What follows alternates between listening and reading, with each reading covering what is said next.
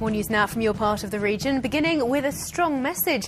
Businesses in the east of England can help the UK export its way out of recession. That's the view of speakers at a conference in Newmarket aimed at helping companies expand into worldwide markets. Andrea Johnson has this report. Those who export are 30% more likely to survive a recession than those that don't. The words of former Trade and Industry Minister Lord Digby Jones, who was the keynote speaker at today's Global Opportunity Conference in Newmarket. Right now, because the only way this great nation of ours is going to get out of this economic mess is trade its way out of it. And that means generate the dosh, pay the tax and sort it out. Listening to that message was Simon Purchase from the Cambridge-based clothing company Supreme Being.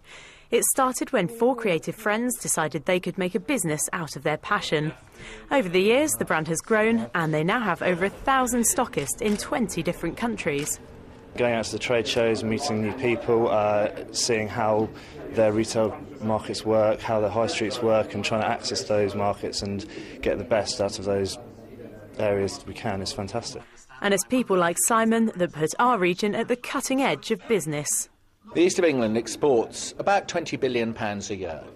And the big advantage they have is nearly all of that is what is called value added. In other words, you're using a bit of this. So as the market grows in the world, smaller businesses can compete because it's not about part it high, sell it cheap. It's about niche and using skills. Updates on the social networking site Twitter meant the conference had a worldwide audience. And on it, the news that because of their worldwide exports, a prize had been won. Supreme Being are now officially the East of England's best new exporters. Andrea Johnston, Anglia News. Well done to them. Now, 2 men arrested after pepper spray was released at a supermarket near Norwich have been released on bail.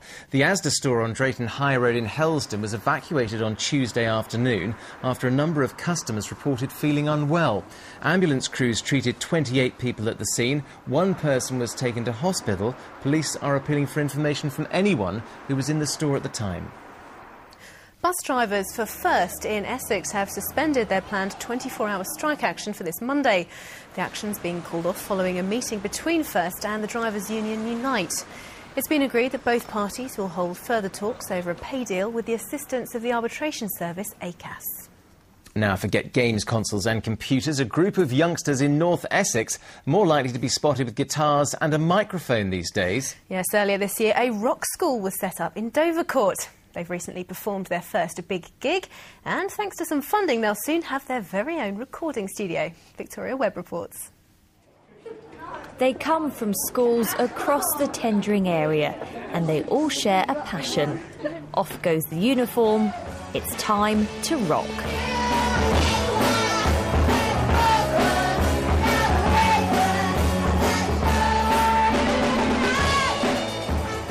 Since the rock school was set up in Dovercourt earlier this year, it's gone from strength to strength, allowing children, no matter what their ability, the opportunity to have fun with music, even lending out guitars if they haven't got one of their own.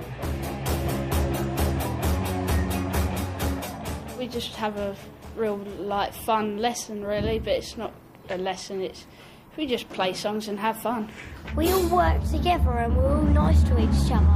We can all play what we want and we can have a go at everything.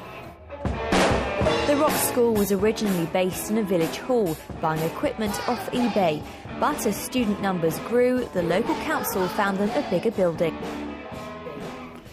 I'm surprised how great the kids are. I'm surprised that we've had so much interest, particularly from sort of like 10 to 12-year-olds who all seem to want to be rock stars. And yeah, we've had over 50 or 60 kids involved at the moment, and in the summer we ran workshops where we had about another 50 kids come along. The children are taught by professional rock musicians. Unlike at school, here attitude is encouraged, and they start young. Sam on drums is just 8 years old. As well as the 4 rooms they have here for everyone to play in, thanks to nearly £7,000 of funding from Essex County Council, this room will soon become a recording studio. So the children will learn how to use different software and put what they do on the internet to encourage more youngsters to join.